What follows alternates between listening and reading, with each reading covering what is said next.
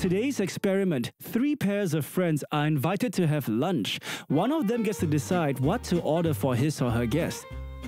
Yes, loads of good food may sound tempting to some, but there's also a limit to how much we can consume. Are these leftovers or taking a break for a while? I think we can't finish it, it's just too much. Kidding, no way. Has it ever crossed their minds that ordering too much food and not finishing it has an impact on the environment? I think in order to save the environment, we should just order a bit less. We do a lot to mitigate waste before it gets to customers as well. And DBS has been supporting us since 2016, so they've been a big part of our sustainability journey. Food waste accounts for up to 8 to 10% of global greenhouse gas emissions. We need to do our part to bring the number down while keeping our lunch and dinner guests full and satisfied.